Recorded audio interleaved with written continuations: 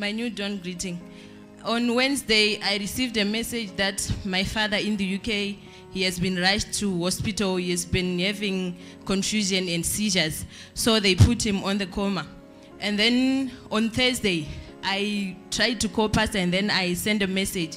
And then Pastor said, don't worry, your father is going to be restored fully in Jesus' mighty name.